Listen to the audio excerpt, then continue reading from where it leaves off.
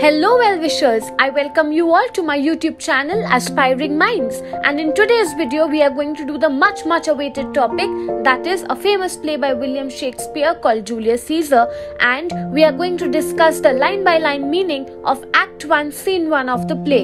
So let us begin with a reading of the play. Now, as ICSE students, it is very important to make note of the favorite question that the ICSE Council often asks, that is, where does the scene take place? The scene takes place in Rome, a street.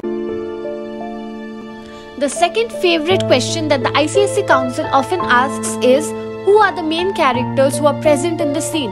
So in Act 1, Scene 1 of Julius Caesar, we see 4 important characters who are present in the scene. We have the 2 tribunes, namely Flavius and Marullus. We have the first citizen and the second citizen. You can see from the images flashing on your screen, the first citizen by profession is a carpenter and the second citizen by profession is a cobbler. Now that you've understood who are the important characters in Act 1 Scene 1 of the play, you must be wondering, who are the tribunes, or why did I use the word tribunes for the characters Flavius and Marullus? Now the tribunes were people who were appointed by the common people of Rome, and they had a say in the important decisions and matters of importance. They were the people who would protect the common citizens, also known as the plebeians. Now another thing that might come to your mind is, who are these plebeians? Wait, I'll let you know. Now to understand who are plebeians, you will have to patiently look at the structure of Rome. The government at that time when the play takes place, or in ancient Rome, was a republican form of government, also known as the Roman Republic. Now this consisted of 2 classes or 2 types of people. The first were the patricians. They were the traditional aristocratic people of high class society, and the second category was the plebeians. Here belonged the people who were the common people of Rome, or the citizens of Rome, and the play Julius Caesar portrays or shows the conflict that constantly takes place between the high class people and the commoners, and plebeians are actually who are the people who were the common people, and the tribunes would be the spokespeople, the spokespersons for the common people. Initially they were only 2 in number who were appointed, but later on the government decided to give a more accurate representation in the government, and the number was increased from 2 to 8 tribunes. So now begins the first scene of the play, where Flavius is the first person who starts talking. He addresses, remember the play is taking place in a street in Rome, and here there are people who are roaming about freely. So he addresses the people who are roaming about in the streets, telling them that you idle creatures, get you home. He's telling them that today is not a holiday that has been declared, so why are these people roaming about on the streets, and that too they are not wearing the badge or the sign of their profession. Technically all these people who are roaming about belong to some or the other profession. So in those days they were supposed to wear a badge which would signify what profession they belong to. But the people over here are just roaming about freely, assuming that today is a holiday. But Flavius is very angry because he's saying that there is no reason for you to be calling today a holiday. It is a normal day where all the people are expected to go to their professional work. When Flavius asks the first citizen, what trade art thou? That is, what trade do you belong to? The first citizen answers that he is a carpenter by profession. To this, we see another character, another tribune coming up and speaking. He is Marullus. Then Marullus asks that if you are a carpenter, where is your leather apron and your rule? That is, if you are a carpenter, you should be wearing an apron, you should be wearing a badge which shows that you are a carpenter, and you should also be having the ruler which a carpenter often carries along with him. So why are you not having all that? And apart from that, instead of being in your uniform of your profession, you are here wearing the best attire, the best apparel, the best clothes that you may be having in your closet. You are wearing that and you are roaming about in the streets. Why are you doing that? And then his glance falls on the second citizen, and he asks the second citizen, now what trade do you belong to? So the second citizen says that he is a fine workman and he is a cobbler by profession. At this time, Marullus asks for more clarity from the second citizen, and then he asks in a more, detailed manner that answer me directly. That is, in details, tell me more about your profession. To this, the second citizen says that I belong to a trade, and if I have a clear conscience, that is, if my inner thoughts and actions are moral, are right, then I am a mender of souls. That is, I repair the souls of people. Now over here, there is a pun on the word souls. The spelling is written as SOLES because it is related to his profession. Technically, he is supposed to be mending the soles or repairing the soles of the shoes. But he is putting a pun over here. He is playing up with Marullus, and he is saying that he actually repairs the SOULS, the souls of people. Now to this, you'll see that Flavius gets very angry, okay, and he's further instigating and asking the second citizen that you naughty person, you useless person, instead of beating around the bush and not telling us directly, can you please be more clear and give us more clarity about what is the exact profession you belong to? That is why he uses the phrase naughty knave. That means that you are a worthless person and you're just wasting our time by just, talking in a roundabout manner.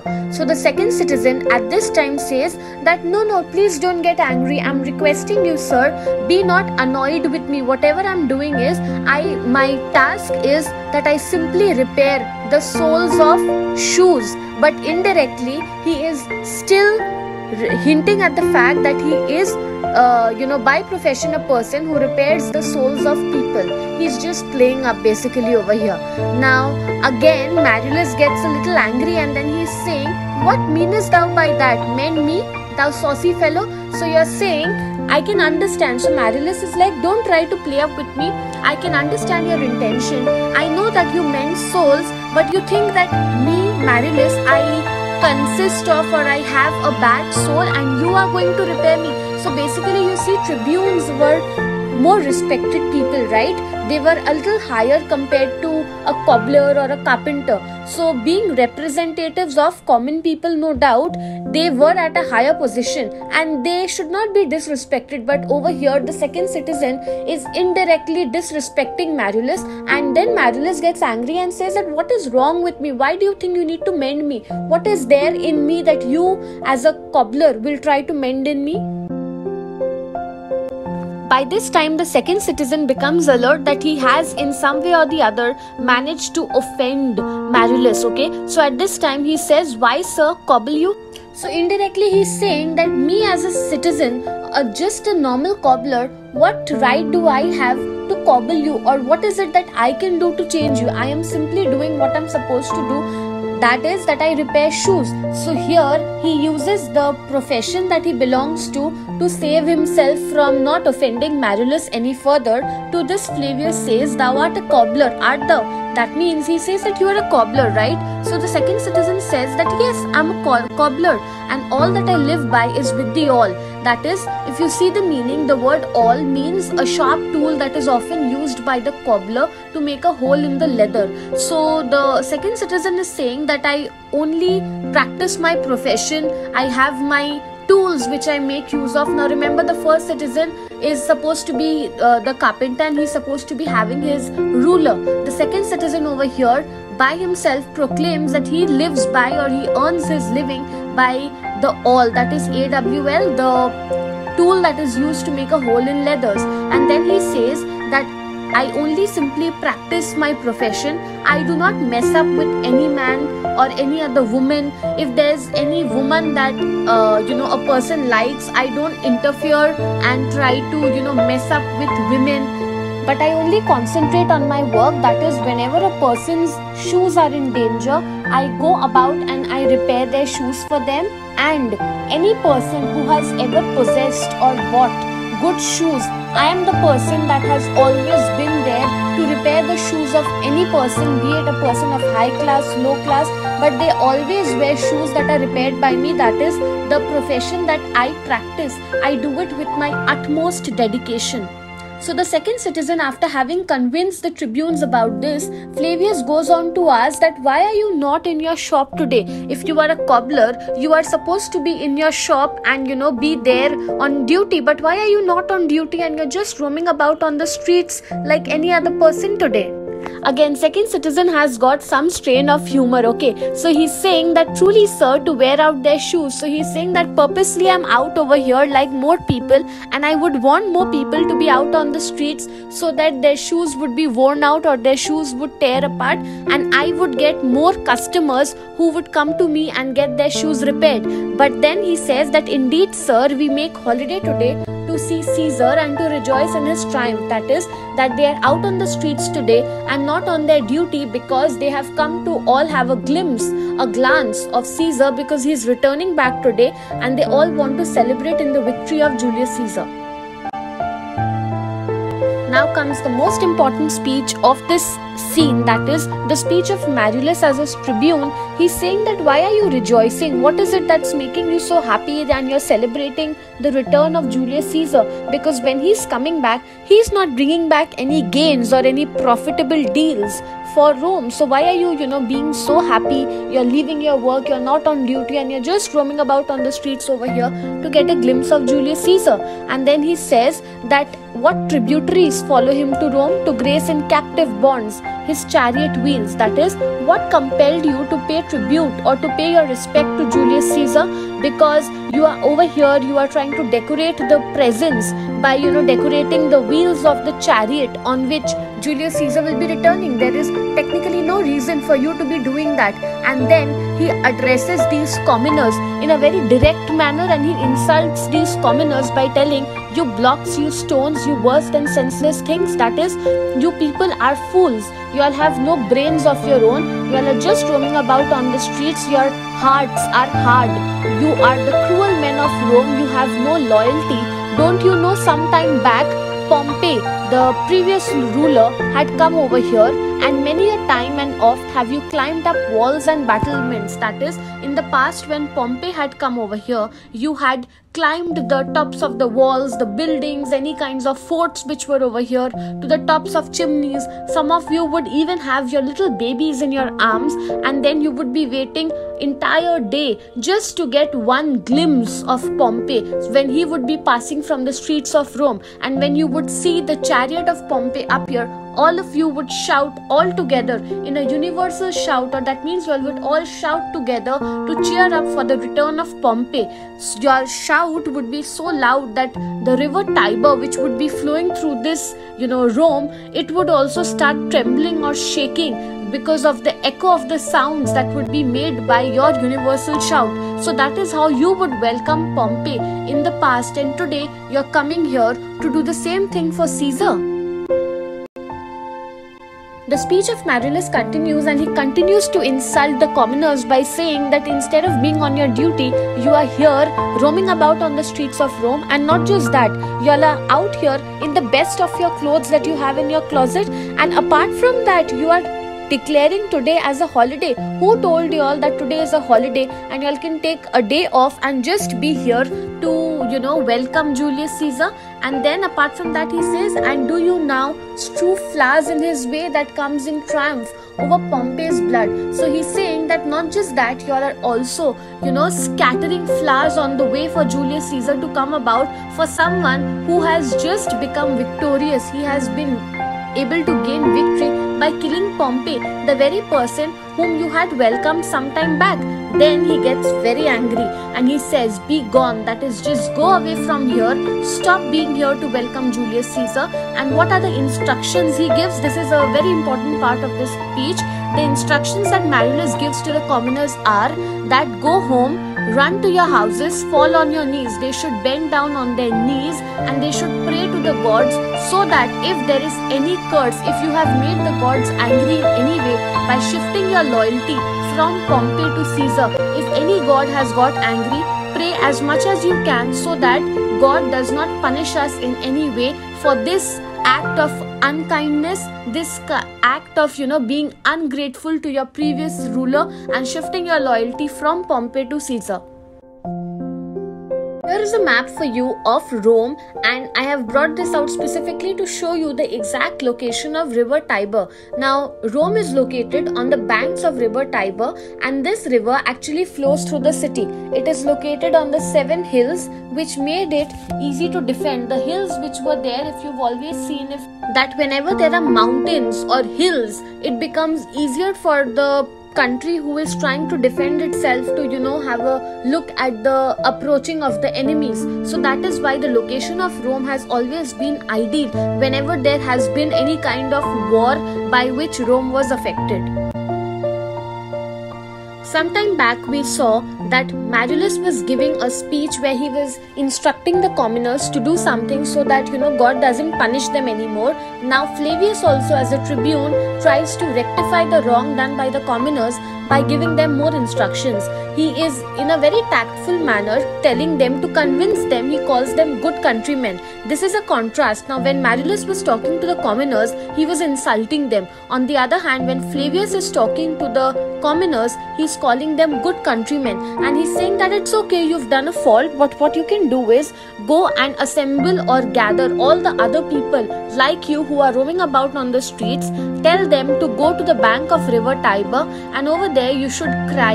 You should cry so much that the tears from your eyes fall into the river, and that will make the level of river Tiber rise, and that is how you will be able to purge, or you will be able to rectify the wrong done by you. So the commoners, they get very convinced, and there is an instruction given that all the commoners, they exit from the scene. And then Flavius and Marullus continue talking over here. He says that see how these people are, these commoners, they don't have a mind of their own. Their nature, how it is so easy to manipulate their minds. They know they've done a mistake, and that is why quietly they are just moving about because of being guilty, and now they are heading towards Capitol where they are going to be there. And then he says that you and I, we need to do something. He says, this way will I. Flavius says that I'm going to go in a particular direction, and he is going to take off all the decorations which were put up in order to welcome Julius Caesar. Remember that Flavius and Marullus do not want Julius Caesar to come back on the throne. That is why they are doing all these kind of things of trying to brainwash the commoners, trying to take out all the decorations so that Julius Caesar does not feel happy. He does not feel welcomed when he comes over here to Rome. Now when Flavius says that this is what he is going to do of removing all the decorations or the statues which have been put up to welcome Julius Caesar, Marullus is in doubt. He says, may we do so? Is it right for us to do so? And why does that doubt arise? Because first of all, Julius Caesar is already getting a lot of popularity from the commoners. And another reason he says is that it is the feast of Lupercal. Today is an important festival that we are celebrating apart from the return of Julius Caesar. So on a day when we are all supposed to be having a celebration, is it at all right for us to be taking off the decorations from the city all around? Now I'll be telling you about the feast of Lupercal in just a minute. So why does that doubt arise in the mind of Marullus about doing that task that Flavius has told of removing the decorations? Because it's the feast of Lupercal. Why is it important? Now every year on 15th of February, Feast of Lupercal was celebrated in ancient Rome. It is actually celebrated to honor Lupercus. He was the god of shepherds. The festival is said to be a very violent and bloody festival.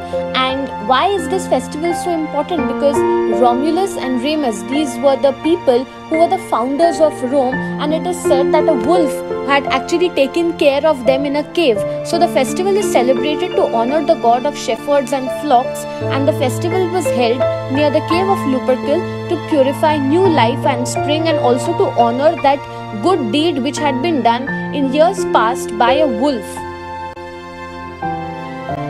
Now the last speech of Flavius is very important, because to Marullus he replies that it doesn't matter whether there is any feast of Lupercal or any festival that we are celebrating today, because our main priority today should be to remove all the decorations which have been put up to honor Caesar. In this way, they will be able to bring down his popularity. He says that he is going to go around, and he also tells Marullus when he is going around removing all the decorations, they both should drive the vulgar away from the streets. That is, if they see any other commoner that they come across, they should constantly keep manipulating and brainwashing them to not shift their loyalty from Pompey to Caesar, because in this way it will be like they are plucking the wings of the bird. Just as when you pluck the wings of a bird, it restricts the bird from flying very high. That is exactly what is supposed to be done to the commoners, so that when Julius Caesar comes over here, he will not be able to soar high, he will not be able to fly high like a bird. When the decorations are removed,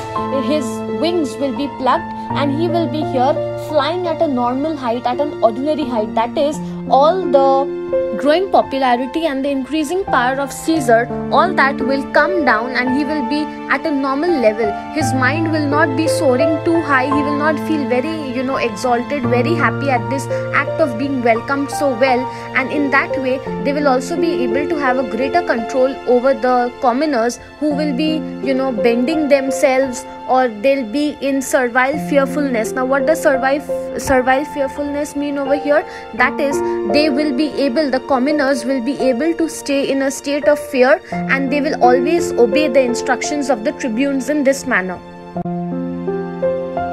Now, what are some of the important things that we come across when we read Act 1, Scene 1 of the play? Number 1, it introduces us to the key characters of the play. Number 2, it establishes the political and social context, that is the setting of the play. Number 3, it sets up the central conflict of the play, or it brings out the central idea of the play.